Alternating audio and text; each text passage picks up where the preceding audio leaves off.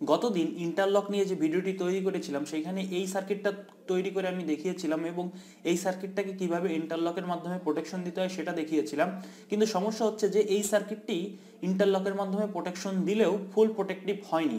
এর কারণ হচ্ছে যদি আমি এই ব্রেকারটি অন করি, অন করার পর আমি যদি প্রথম সুইচটা প্রেস করি তাহলে প্রথম ম্যাগনেটিক কন্ডাক্টর ধরতেছে, সেই অবস্থায় দ্বিতীয় সুইচটি প্রেস করলে দ্বিতীয় ম্যাগনেটিক কন্ডাক্টরটা ধরতেছে না। কিন্তু আমি যদি ম্যাগনেটিক কন্ডাক্টরের এই উপরে যদি প্রেসার ক্রিয়েট করি তাহলে কিন্তু ম্যাগনেটিক কন্ডাক্টরটা ধরে থাকতেছে, যার ফলে এইখানে কিন্তু বিপদ হওয়ার সম্ভাবনা আছে। আবার আমি যদি সেকেন্ড সুইচটা প্রেস করি তাহলে সেকেন্ড ম্যাগনেটিক কন্ডাক্টর তো ধরতেছে, সেই অবস্থায় কিন্তু আমার প্রথম সুইচের মাধ্যমে অন হচ্ছে না, কিন্তু এইখানে যদি কেউ প্রেস করে তাহলে কিন্তু আমার প্রথম ম্যাগনেটিক কন্ডাক্টরটা ধরে বসতেছে। এই যে বিষয়টা ঘটতেছে এটাই হচ্ছে আমি সেই বলতেছিলাম যে আমি কিন্তু ফুল প্রোটেকশন দিতে পারিনি।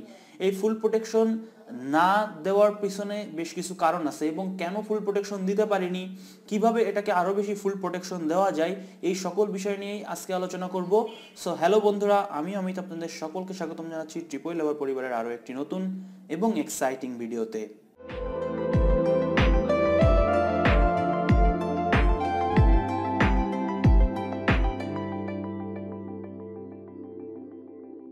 এই সার্কিটটাকে যদি আমরা আরো বেশি ফুল প্রোটেকশন দিতে চাই তাহলে আমাদের আরো কিছু এনওএনসি লাগবে। এখন এই ম্যাগনেটিক কন্ডাক্টরের যেই এনওএনসি গুলো ছিল সেগুলো কিন্তু আমরা সবই ব্যবহার করে ফেলছি, যার কারণে আমরা কিন্তু ওই যে প্রোটেকশনটা সেটা কিন্তু দিতে পারিনি। এবং আমরা যদি ওই প্রোটেকশনটা দিতে চাই তাহলে আমাদের আলাদা এরকম অক্সিলারি কিনতে হবে। সাধারণত ম্যাগনেটিক কন্ডাক্টরের পাশে কিছু অক্সিলারি কিনতে পাওয়া যায়, আর আমার হাতে যেই অক্সিলারিগুলো দেখতে পাচ্ছেন এইগুলো হচ্ছে ম্যাগনেটিক কন্ডাক্টরের উপরে ব্যবহার করতে হয়। এইখানে কিন্তু আপনি ভালো করে যদি লক্ষ্য করেন তাহলে এইখানে আপনি দেখতে পাবেন যে এর কিছু এনওএনসি প্রান্ত আছে এবং এই অক্সিলারি কিন্তু বাজারে কিনতে পাওয়া যায়। সো ইজিলি আমরা কিনে নিয়ে আমরা হচ্ছে ম্যাগনেটিক কন্ডাক্টরে সেট করে এই ধরনের কাজগুলো করতে পারি। তো সেই জন্য আমরা কি করব, আমরা এই যে আমাদের কাছে যেই অক্সিলারিগুলো আছে সেইগুলো আমাদের ম্যাগনেটিক কন্ডাক্টরে সেট করে দিব উপরে, যেমনটা দেখতে পাচ্ছেন এইখানে যেমনটা সেট হয়ে গেছে। সো আমরা দুইটার উপরে দুইটা অক্সিলারি সেট করে দিলাম। এখন এটাকে আমরা ফুল প্রোটেক্টিভ করব। সো কেমন হবে সেই ফুল প্রোটেকশন, চলুন দেখি। সো এখন যদি আপনারা লক্ষ্য করেন যে আমাদের এইখানে আমরা যদি প্রথম সুইচটা প্রেস করি তাহলে আমার প্রথম ম্যাগনেটিক কন্ডাক্টরটা অন হইল। এই অবস্থায় আমি যদি এইখানে এসে প্রেস করি তাহলে দেখেন এইটা আগে অফ হচ্ছে, তারপরে এটা কিন্তু অন হচ্ছে। আবার আমি যদি সেকেন্ড ম্যাগনেটিক কন্ডাক্টরটা অন করি, প্রথমটার এইখানে এসে যদি আমি প্রেস করি তাহলে দেখেন আমার ওইটা আগে অফ হচ্ছে তারপরে এটা অন হচ্ছে। তো সেই ক্ষেত্রে কোনোটাই মানে দুইটা একসাথে ধরে থাকার কোনো সম্ভাবনা নেই। এখন এইখানে আমরা যেই কাজটা করছি সেটা আমি কম্পিউটার স্ক্রিনে গিয়ে ডায়াগ্রাম করে আপনাদেরকে দেখিয়ে দিচ্ছি। সো চলুন কম্পিউটার স্ক্রিনে যাই। গতদিন ইন্টারলকের সময় যে সার্কিটটা দেখাইছিলাম সেই ড্রয়িংটাই কিন্তু এইটা। যারা গতদিনের ইন্টারলকের ভিডিওটা দেখছেন তারা নিশ্চয়ই বুঝতে পারতেছেন যে এই ড্রয়িংটাই আমরা লাস্ট করছিলাম এবং এইখানে আমরা ইন্টারলকটা আপনাদেরকে দেখাইছিলাম। যারা গতদিনের ভিডিওটি দেখেননি তারা অনেকেই হয়তো বা বুঝতে পারতেছেন না যে আমরা কোন বিষয় নিয়ে আলোচনা করতেছি এবং কি বিষয় নিয়ে আসলে ইন ফিউচার আলোচনা করতে যাচ্ছি আমরা। তো সেই কারণে আপনাদের অনুরোধ থাকবে যারা গতদিনের ভিডিওটা মিস করছেন ওই ভিডিওটা দেখে নেবেন, তাহলে আপনারা আরও ভালো বুঝতে পারবেন। উপরের আই বাটনে এবং ডিসক্রিপশন বক্সে লিঙ্ক দেওয়া থাকবে। এখন আমরা আগে একটু দেখে নিই যে আমাদের এই যে ম্যাগনেটিক কন্ডাক্টরের উপরে প্রেসার ক্রিয়েট করলে কেন ধরতেছিল। দেখেন এটা একদম মানে আপনারা একটু লক্ষ্য করলেই বুঝতে পারবেন যে আমাদের এই যে স্টপ সুইচ থেকে একটা লাইন সেটা কিন্তু আমাদের এই এনোতে ঢোকানো ছিল এবং এনো থেকে এই অপর পাশের এনো থেকে কিন্তু জাম্পার করে এ অনে ঢোকানো ছিল। তাই আমরা যখনই ম্যাগনেটিক কন্ডাক্টরের উপরে প্রেস করতেছিলাম তখন কি হচ্ছিল যে এই দিক দিয়ে লাইন পাস হওয়া শুরু করছিল, অর্থাৎ এই এনোটা তো এনসিতে রূপান্তরিত হয়ে যাচ্ছিল এবং এই দিক দিয়ে লাইনটা পাস হওয়া শুরু করতেছিল। সেই কারণেই যে কোনো ম্যাগনেটিক কন্ডাক্টরের উপরে প্রেস করলেই আমার সেই ম্যাগনেটিক কন্ডাক্টরগুলো অন হয়ে যাচ্ছিল। এখন আমরা যদি এটাকে আরও বেশি প্রোটেক্টিভ করতে চাই তাহলে যে কথাটা বললাম যে আমাদের উপর আরও বেশি এনওএনসি দরকার, কারণ এইখানে আমাদের যে এনওএনসিগুলো ছিল সেইগুলো কিন্তু আমরা অলরেডি ব্যবহার করে ফেলছি। সো আমাদের কি করতে হবে, বাজার থেকে এক্সট্রা অক্সিলারি কিনে ম্যাগনেটিক কন্ডাক্টরে লাগাই নিতে হবে। তো এখন আমরা আসলে কিভাবে কানেকশনটা করলে এই যে সমস্যাটা হচ্ছিল সেই সমস্যাটা যাতে না হয় তার জন্য কি ধরনের কানেকশন করব সেটা আমরা এখন দেখব। সো চলুন ওই কানেকশনটা দেখি।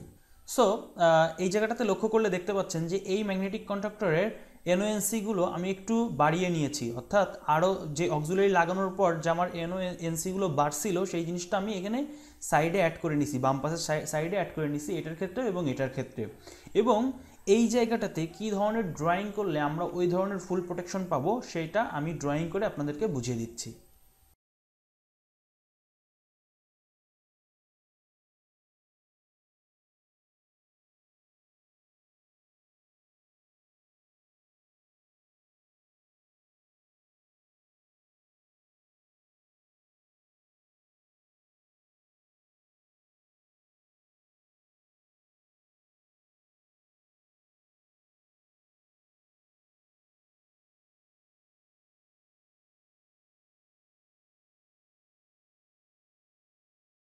সো এখন লক্ষ্য করুন এই ড্রয়িংটা আমাদের কমপ্লিট হয়ে গেছে। এখন লক্ষ্য করুন যে আমরা কী কী করছি। সো আমরা যদি এইখান থেকে শুরু করি, সো আমাদের মেইন ফেজটা কী হয়েছে, আমাদের স্টপ সুইচে আসছে, স্টপ সুইচ থেকে কিন্তু আমাদের স্টার্ট সুইচে চলে গেছে এবং এই স্টার্ট সুইচের এই পাওয়ারটাকে আমরা শর্ট করে উপরের যে 2 নম্বর স্টার্ট সুইচটা আছে সেইখানে আমরা দিয়ে দিছি, গতদিন যেমনটা করছিলাম একদম হুবহু সেরকম। এবং এই স্টার্ট সুইচ থেকে যে পাওয়ারটা আসছে সেটা প্রথমে চলে গেছে আমার সেকেন্ড যে ম্যাগনেটিক কন্ডাক্টর আছে সেই ম্যাগনেটিক কন্ডাক্টরের এনসিতে, এবং সেই এনসির অপর প্রান্ত থেকে সরাসরি আমার চলে আসছে প্রথম ম্যাগনেটিক কন্ডাক্টরের এ অনে, যেটা গতদিন যেরকম ছিল সেরকমই। এবং সেকেন্ড সুইচের ক্ষেত্রেও কিন্তু সেম হয়েছে, যেটা আমরা হচ্ছে আমাদের যে স্টার্ট সুইচ থেকে যে পাওয়ারটা বের হয়েছে সেটা আমার সরাসরি চলে আসছে হচ্ছে প্রথম ম্যাগনেটিক কন্ডাক্টরের এনসিতে এবং এনসির অপর প্রান্ত থেকে তারপরে দ্বিতীয় ম্যাগনেটিক কন্ডাক্টরের এ অনে গেছে। কিন্তু গতদিন আমরা যে বাইপাসটা করছিলাম সেই বাইপাসটা আমরা এবার একটু ঘুরাই দিছি। কেমন করছি? সো বাইপাসটা কি করছি, এই যে বাইপাস যে লাইনটা আসছে অর্থাৎ স্টপ সুইচের অপর প্রান্ত থেকে যে বাইপাস লাইনটা আমরা নিছি সেইটাকে কি করছি আমরা এই এনসিতে দিয়ে দিছি, অর্থাৎ আমাদের যে এক্সট্রা অক্সিলারি নিছিলাম সেই এক্সট্রা অক্সিলারির এনসিতে একটা দিছি, আর 2 নম্বর ম্যাগনেটিক কন্ডাক্টরের যে অক্সিলারি নিছিলাম সে তার এনসিতে ঢুকাইছি। এখন এই 2 নম্বর ম্যাগনেটিক কন্ডাক্টরের যে এনসিটা আছে সেইখান থেকে আমরা কি করছি, আমরা অপর প্রান্ত থেকে একটা লাইন নিয়ে এসে সেইটাকে আমাদের প্রথম ম্যাগনেটিক কন্ডাক্টরের এনওতে ঢুকাইছি এবং অপর পাশে এনও থেকে যেটা আমাদের হয় জাম্পারিং অর্থাৎ আমাদের ল্যাচিং করার জন্য যে কানেকশনটা থাকে সেইটা।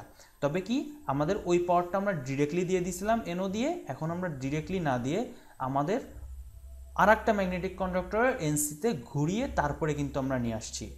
এবং একইভাবে আমাদের প্রথম যে ম্যাগনেটিক কন্ডাক্টরের এনসিতে যে পাওয়ারটা ঢুকাইছিলাম আমাদের ল্যাচিং করার জন্য সেই এনসির অপর প্রান্ত থেকে কিন্তু আমরা একটা লাইন নিছি এবং সেইটাকে আমরা সরাসরি আমাদের প্রথম ম্যাগনেটিক কন্ডাক্টরের এনওতে ঢুকাই দিছি এবং অপর পাশ থেকে আমাদের এ অনে দিয়ে দিছি। এই কারণে আমরা আমাদের যখনই একটা ম্যাগনেটিক কন্ডাক্টর ধরতেছে, এখন অপর ম্যাগনেটিক কন্ডাক্টরে যখন আমরা প্রেস করতেছি তখন কি হচ্ছে, যেহেতু এইটার মধ্যে দিয়ে আমাদের ল্যাচিংয়ের পাওয়ারটা গেছে, প্রথম ধরেন দ্বিতীয় ম্যাগনেটিক কন্ডাক্টর আমার অন হয়েছে, তাহলে প্রথম ম্যাগনেটিক কন্ডাক্টর এনসি ছিল বলেই তো আমাদের ল্যাচিংটা হইতে পারছে। কারণ এইটা যদি কাট অফ হয়ে যায়, এই যে পাওয়ারটা যেটা এই এনসির মধ্যে দিয়ে গেছে সেটা যদি কাট অফ হয়ে যায় তাহলে তো আমার প্রথম ম্যাগনেটিক দ্বিতীয় ম্যাগনেটিক কন্ডাক্টর ধরে রাখতে পারবে না। তাই কি হচ্ছে, যখন আমি প্রথম ম্যাগনেটিক কন্ডাক্টরের এই উপরে প্রেশার ক্রিয়েট করতেছি তখন তো এটা এনওতে পরিণত হয়ে যাচ্ছে, সেই কারণে কি হচ্ছে, সেই কারণে এই দ্বিতীয় ম্যাগনেটিক কন্ডাক্টরটা ছেড়ে দিচ্ছে। হুবাহু প্রথম ম্যাগনেটিক কন্ডাক্টরের ক্ষেত্রেও তাই কিন্তু ঘটতেছে। এবং আমি আশা করতেছি যে আমি আপনাদেরকে পুরো বিষয়টা বুঝাইতে পারছি। যদি বিষয়টা বুঝে থাকেন, যদি ভিডিওটি ভালো লেগে থাকে তাহলে অবশ্যই লাইক দেবেন, কমেন্ট করে আপনার মূল্যবান বক্তব্য আমার কাছে পৌঁছাতে ভুলবেন না, ভিডিওটি শেয়ার করে অন্যদেরকে শিখতে সাহায্য করবেন। আর আপনি যদি চ্যানেলটিতে নতুন হন অবশ্যই সাবস্ক্রাইব করে পাশে আসা বেল আইকনটিতে চাপ দিয়ে নোটিফিকেশন অল করে রাখুন। আমরা 10,000 সাবস্ক্রাইবারের খুব কাছাকাছি পৌঁছে গেছে, সো ভিডিওটা অনেক বেশি শেয়ার করুন যাতে খুব তাড়াতাড়ি আমরা 10,000-এর ফ্যামিলিতে পরিণত হতে পারি। এবং আজকের ভিডিওতে লাইক আমি রাখতেছি 70টা, আশা করি খুব তাড়াতাড়ি 70টা লাইক কমপ্লিট হয়ে যাবে। সো দেখা হচ্ছে নেক্সট টিউটোরিয়ালে, সে পর্যন্ত ভালো থাকবেন, সুস্থ থাকবেন, সাবধানে থাকবেন। Good bye.